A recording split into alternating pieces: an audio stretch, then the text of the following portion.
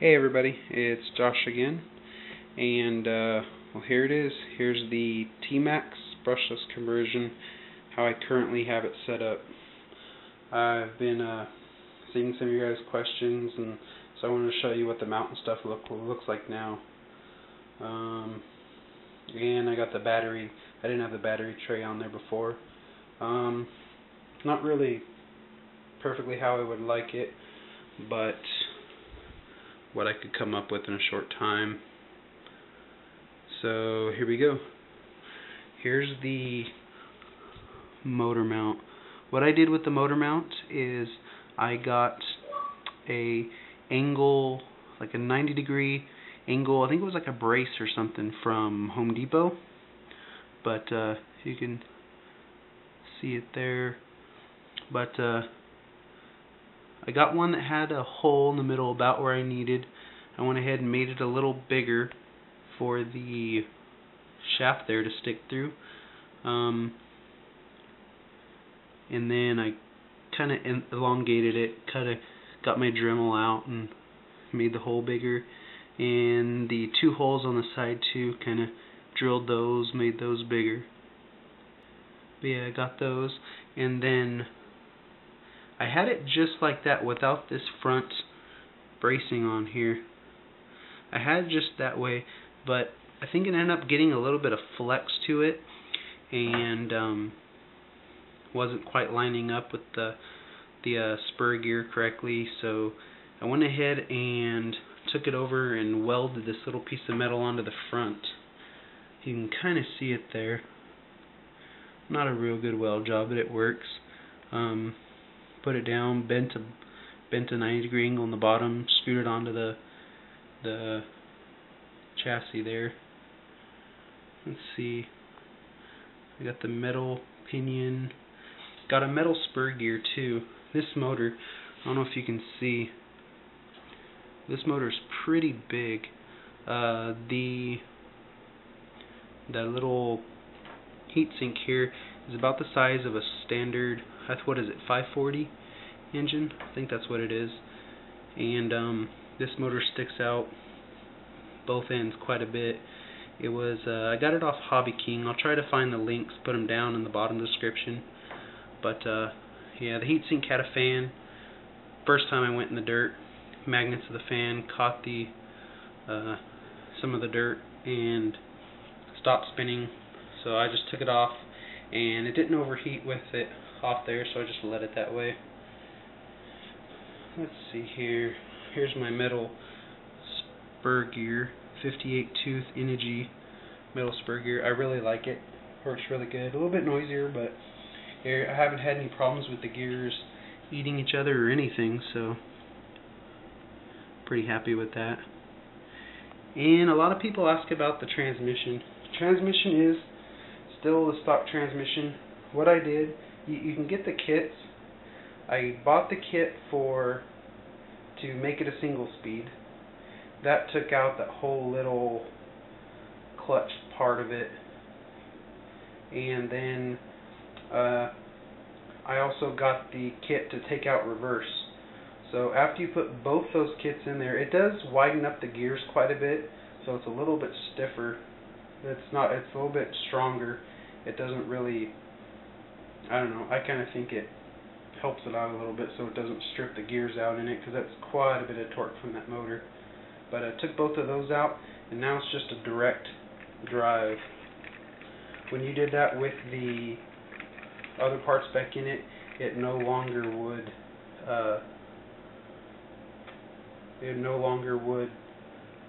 I mean, it wouldn't spin when you roll it forward and backwards. It would stay still, and it'd have to get up to a certain speed before it would kick in and actually go. But let's see. That's the tranny. And let's see, here's the pinion and the spur alignment. This is what I did for that. Each of those, the bolts in the actual mount are just a screw. It's just a plain hole, screw in a nut. And what I did was on the bottom, let's see if it'll adjust here. Go on the bottom is where I made the holes and I elongated them so I could get the kind of like the adjustment forward and backwards on that. And as long as you're fairly close, you can go forward and backwards. I mean, you don't have a lot of room to spare. I mean, that's that side, and then the back, I mean, we're close to that shock. Not touching it though. But I got that on there, good. And then all the alignment, so that's going forward and back.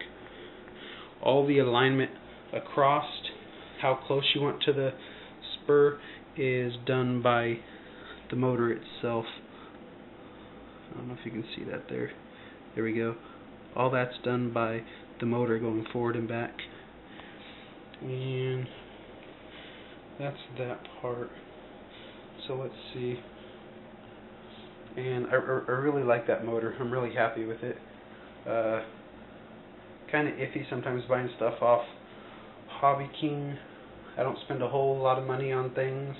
Other than that speed control, that's a whole nother story. We'll get to that. But I'm really happy with that motor. The only thing I don't like is the wires coming off the motor are a little stiff.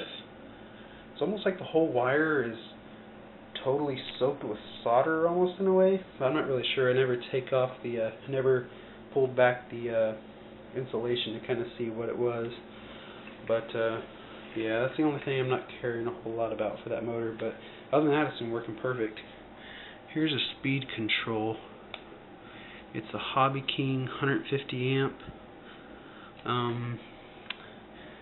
I just never liked this speed control. I bought one. It ended up failing. It was kicking really bad. Ended up sending it back for an RMA. And 3 months later, I finally got this one. And this one doesn't do the kicking, but it's just not very smooth. Every once in a while, you know how you barely pull back on the throttle? It's supposed to gradually increase. Sometimes this will just all out full throttle or full brake, and that motor full brake, when this thing hits, I mean, it'll just flip over on its top like nothing. So yeah, just not very impressed. Not very smooth, I guess. Kind of buggy it kind of feels. I've tried different radios. I've tried this regular, 72 megahertz radio, and my 2.4, and it's just the same thing either way I go. So yeah, not too impressed. I think it was $70. But yeah, that's that. I'm kind of like to eventually, after I finish a few other projects, try to get a nice one. See how the truck runs. Run it quite a bit. You saw the video, the previous video to this one, Kaz's video of it running on the beach with paddle tires, and it ran pretty good. So yeah, I kind of like to see it with a nice speed control. It'll be a lot nicer. That's that part. Here's the batteries I bought. Let's see if I can get one off here.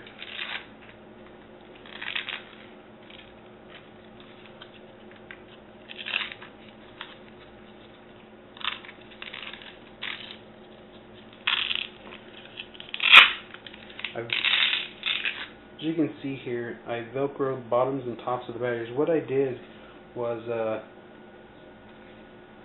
this will actually run 4-cell. Each of these are actually a 2-cell. I think they're 52 mAh Turnigy batteries. I really like these batteries. I run these batteries in that Slash, and with the regular Valenian, I can run, oh man, 20-25 minutes. I can normally, everybody else running the regular Traxxas 7 cells, I can only run one of these in the time they run 2 of their regular batteries. So it lasts quite a long time, pretty fast too. I mean, it's still a 2-cell, it's not a 3, but fast enough to keep up with everybody else with their 7 cells, and it lasts forever, which is really nice. And here's the, and yeah, what I did was Velcro on bottom and the top. I stacked them. This one and the other one I have, and actually run it a 4-cell. I had a Y adapter for the connectors, and actually run it 4-cell, and man, this thing couldn't hardly keep the front end on the ground. So all the previous video running on the beach was all just the 2-cell. That wasn't a 4-cell at all.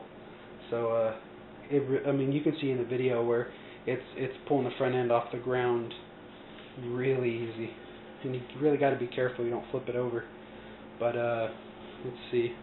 So that's the battery. Here's the battery tray. Let's flip it around this way. I was wanting to get a piece of carbon fiber. I found a few sites that I was going to get it, and just time constraints, I went over and bought a piece of plexiglass and made this. So this is just regular plexiglass you could pick up in any real hardware store. I got mine at Home Depot, and got these standoffs here. You can kind of see there. What I had to do was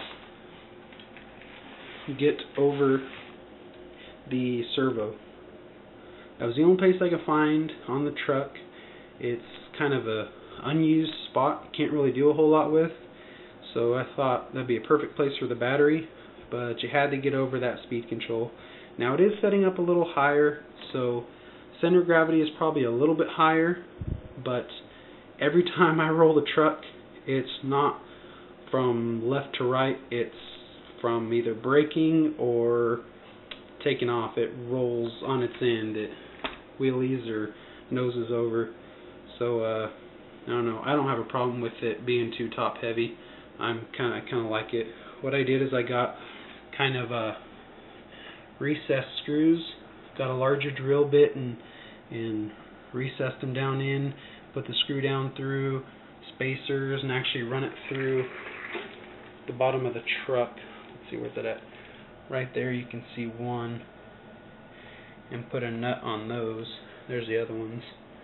And those other holes were from previous experiments. I tried batteries down on the side underneath, but because I saw a previous YouTube video with a guy like that, but I didn't like them. Plus they were on the bottom, risk them hitting stuff. I didn't really want to screw up my batteries like that, so I put it up on top. But yeah, here's the battery tray, and then cut some slots in it and put some Velcro straps to hold battery down. And also my wire, originally I just had it loose, but it was hitting the spur gear here, so I just put it on a screw, made a loop, and get the wires in and out easy. But yeah, that's pretty much it. Those are my regular tires, of course. There's the paddles I used in the video. What are they? Let's see. Proline Max paddles, 1084. That might be a part number of theirs. Yeah, those are the paddles I used. But yeah, that's the truck. Let me know what you guys think. Try to check back with the comments every once in a while, see if there's any questions I need to answer. I'll go ahead and try to find, I think a previous video has all the part numbers I used for the motor and stuff, so I'll try to find that and put it in the description down below also. That's about it. Thanks guys for watching. If you would, go ahead and subscribe, and I'll try to get some more videos up here soon.